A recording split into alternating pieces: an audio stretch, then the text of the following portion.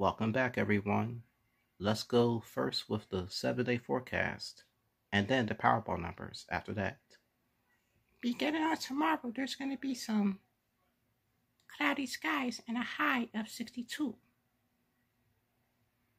Monday, we look for a daytime temperature of 68 with some overcast conditions and a few showers.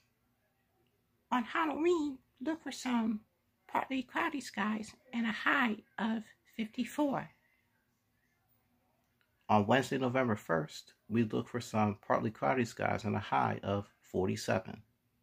Thursday, November 2nd, look for a daytime temperature of 53 degrees with sunny skies.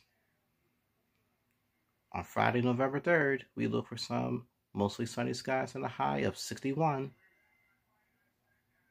And of course, on next Saturday, November 4th, look for some intervals of clouds and sunshine and a high of 66. That's a quick look at your 7-day forecast.